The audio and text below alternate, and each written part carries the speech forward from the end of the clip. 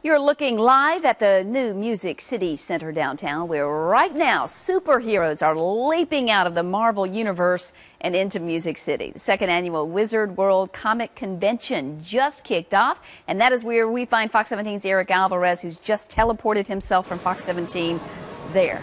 Eric. Well, I'm already seeing hundreds of comic book and sci-fi fans here right now, but organizers are expecting, believe it or not, tens of thousands over the next few days. But if you really believe Comic-Con is only about superheroes, think again. Of course, there's Spider-Man and Batman. Robots, celebrities, and tons of merchandise. I think it's a great thing for the city. It'll bring lots of people into Nashville, and I think people have a great time. But there's a lot more to it than that. It's not just comics. Allison Sandlin says Comic-Con is a place where she can be herself. I love that people love the way I am, and I don't want to change that. And where outside there might be insults.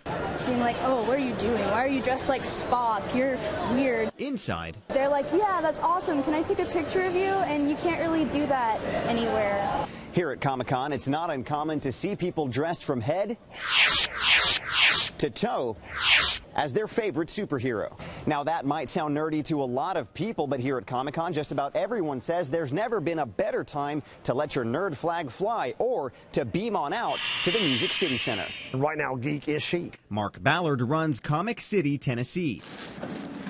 And he says from Star Trek to Superman, nerdiness is all the rage. Between the TV shows about geeks and geek culture to the movies and everything else, geek is where you want to be right now. And even if you think you don't like comics, some say it's best not to judge a book by its cover.